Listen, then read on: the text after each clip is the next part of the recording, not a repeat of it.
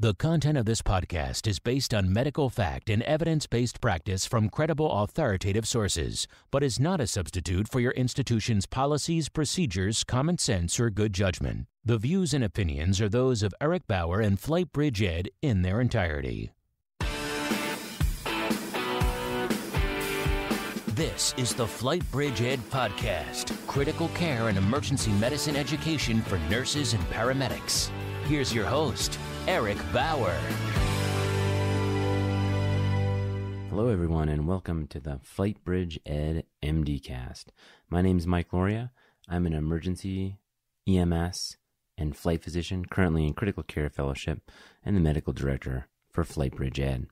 The MDCast is designed to bring high-yield clinical pearls and mental models about treating these critically ill patients to you all in the field that you can apply at the bedside.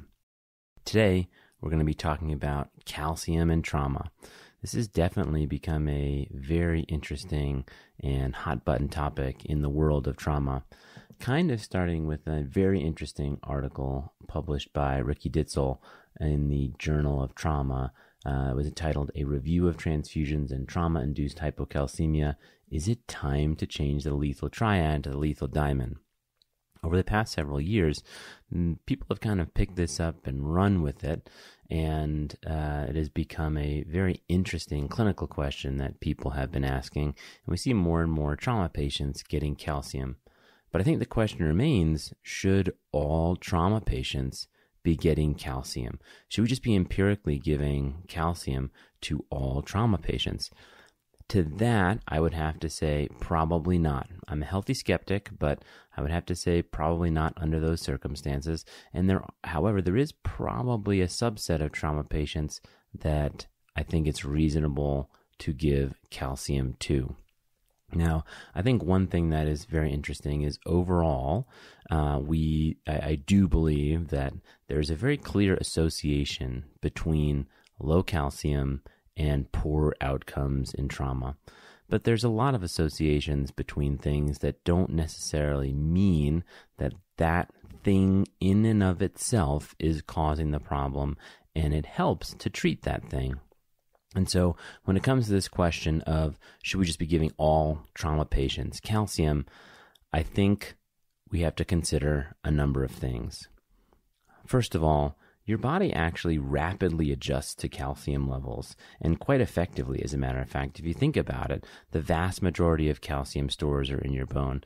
Less than about 1% or so is actually floating around in your serum, and your body rapidly adjusts to those levels on its own. There's actually pretty good data going back to the 1970s showing that fluctuations, very significant fluctuations in calcium levels are essentially very quickly corrected by the body by releasing calcium from bone, and very quickly being on the order of 5, 10, 15 or so minutes, which I think is very interesting. I talked to, or actually heard, a fantastic talk at the Critical Care Transport Medicine Conference by the illustrious Michael Frakes from Boston MedFlight, and did a very interesting review of the literature on the topic, and also pointed out something that I've seen in clinical practice very, very commonly, which is there is an association between low calcium and bad outcomes.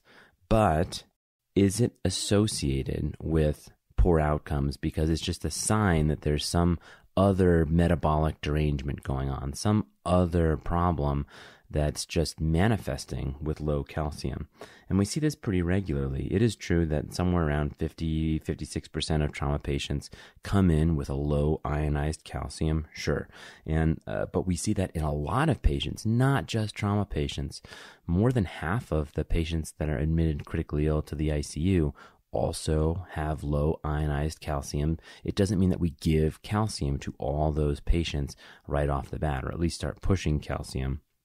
And if you look at all the critically ill patients, both surgical patients, trauma patients, medical patients that come to you, the vast majority of them at some point during their ICU, more than about 80 to 88%, actually develop hypocalcemia. And a not insignificant number of about 16% actually develop hypercalcemia in some of the studies.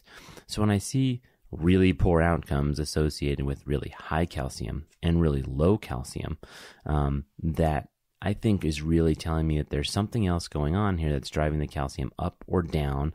That's certainly a sign of badness, but it may not necessarily be the calcium level itself that's driving the problem, and it may not necessarily respond to supplementation or actually giving people extra calcium. And certainly giving people lots of extra calcium or having high calciums may not be really good either. Now, the question always comes up of low and high calcium being bad, but also what's causing that in the setting of trauma specifically. Is it actually us doing it? Are we actually giving people blood products that have citrate in it that binds calcium and drives those calcium levels down? And I think that's a very fair question, because more and more as we're realizing the value of a balanced resuscitation, and actually seeing more and more the value of whole blood in the setting of acute traumatic injuries for resuscitation, we should be asking questions like, are we actually making this worse? Are we actually causing a problem that we need to supplement? And I think the answer is yes and no on this one.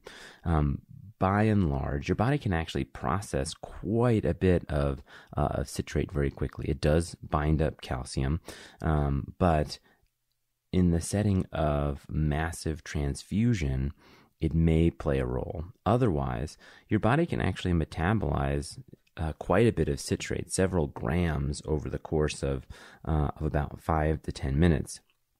And what we see is that even after getting a unit of blood, your body's able to normally process that citrate and your calcium levels come up. However, and this is a big caveat here, is that really wasn't necessarily studied in patients who are critically ill.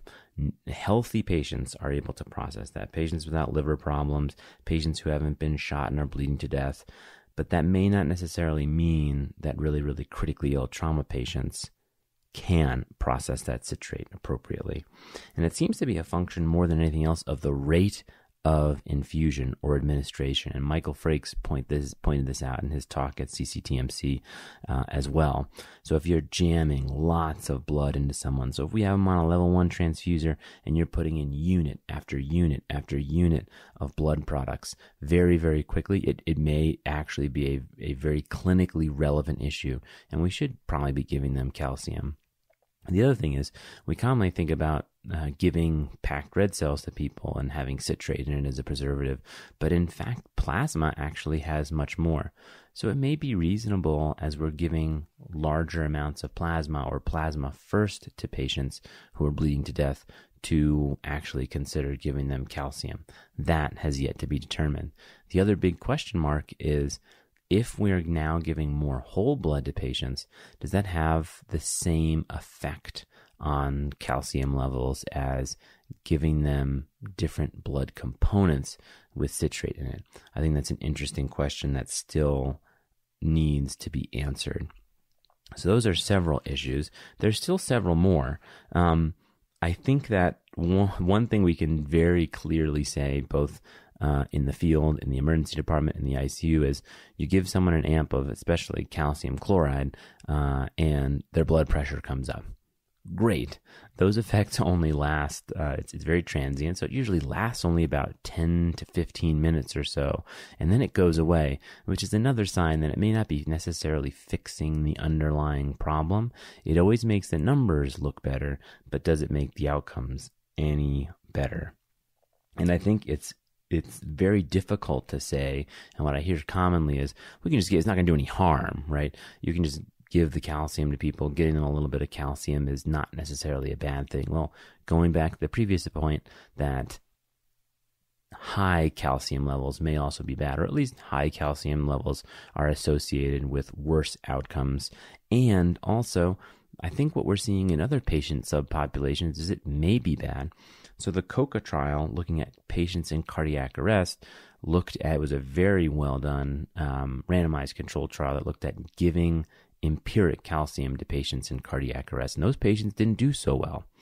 Furthermore, there were sub-analyses of those trials, and you would think, because the one of the main treatments for patients that are hyperkalemic or have a cardiac arrest from hyperkalemia is to give them calcium, give them bicard, give them insulin dextrose, do all the stuff to treat hyperkalemia, right? Well, as it turns out, with patients that actually have a heartbeat, that's true. In cardiac arrest, that might not be true.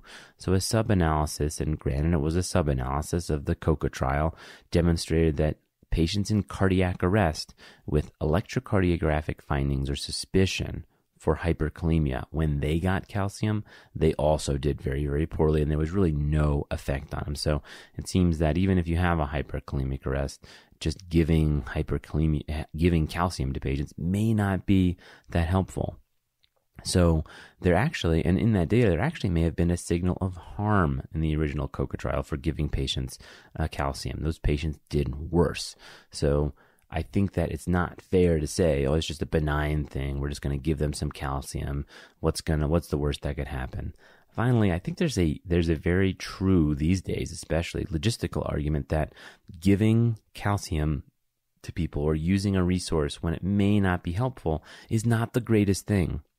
We've seen shortages of all types of drugs in the past 5-10 years.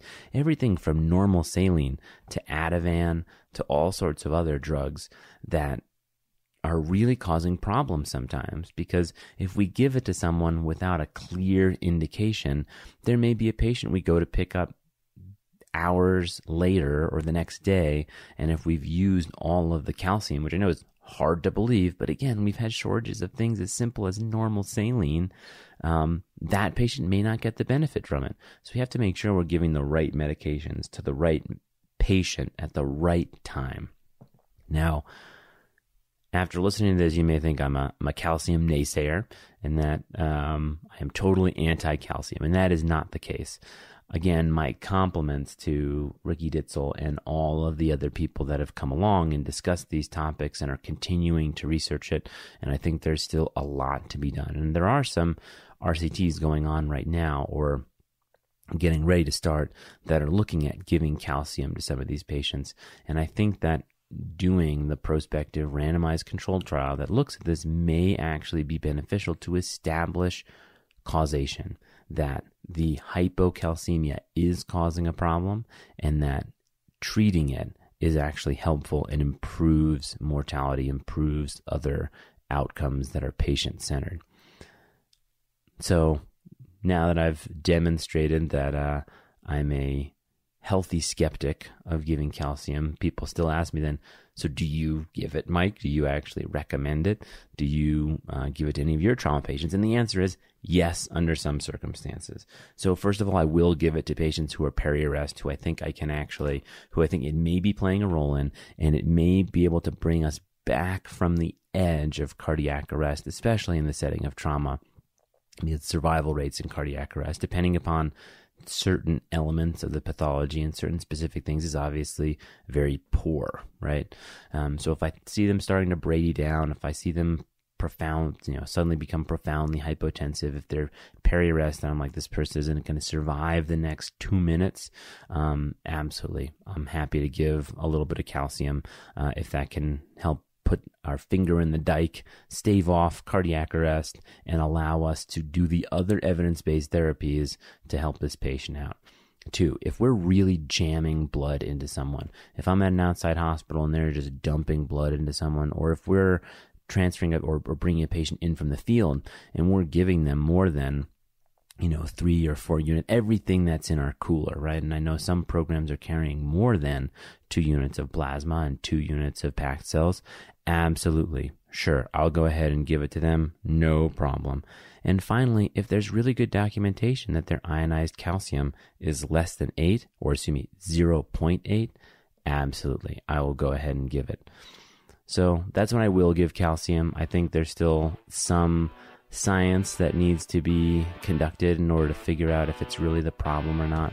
But until then, I would hesitate to give it to everybody and keep it to those handful of situations that I suggested may be helpful.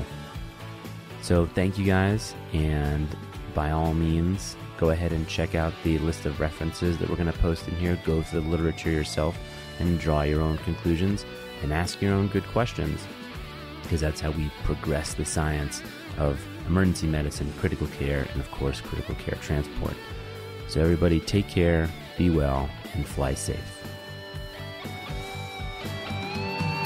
This has been a production of the FlightBridge Ed podcast, leading the way in pre-hospital critical care and emergency medicine education.